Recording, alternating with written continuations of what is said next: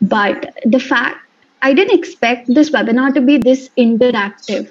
So the fact is, I'm going with a lot more than I came with. So there are certain topics that I didn't even think were, relevant to this particular topic. Like Momita ma'am mentioned the point about food and how it can be connected to a person's well-being mentally and physiologically. That is something that we don't think about. It's always the little things, right? And I also loved how Kuhu ma'am ended the entire thing and wrapped it up. It felt so relaxing, and we don't feel very overwhelmed. We feel very relaxed, and I love the entire webinar. We learned a lot. And the fact that this was so interactive also gave us a chance to know the other participants in a way which you don't get to do in other webinars. So that's all from my side.